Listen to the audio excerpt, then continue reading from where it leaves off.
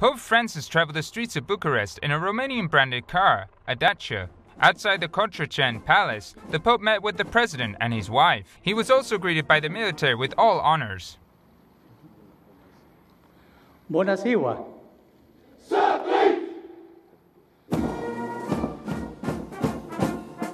After the military parade, the Pope went inside the palace. It is the official residence of the President of Romania from the late 19th century. There, Pope Francis had a private meeting with the President and the Prime Minister. Several minutes later, the President and the Pope spoke before civil and religious authorities of the country. O mare bucurie pentru mine, ca în calitate de președinte al României și în numele tuturor românilor, să vă primesc la București, la Palatul Cotroceni, și să vă urez bun venit în România. Romania has suffered from decades of communist rule and emigration. Additionally, poverty has led to 14% of its population to emigrate in the last 30 years. Pope Francis dedicated his initial words to this situation.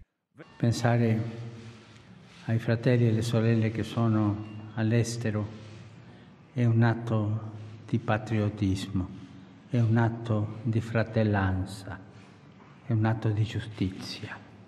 Continuate a farlo.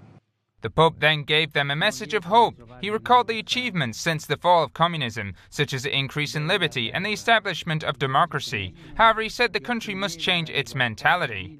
Per affrontare i problemi di questa nuova fase storica, per individuare soluzioni efficaci e trovare la forza per applicarle, occorre far crescere la positiva collaborazione delle forze politiche, economiche, sociali e spirituali. È necessario camminare insieme. Si tratta infatti di sviluppare insieme alle condizioni materiali l'anima del vostro popolo.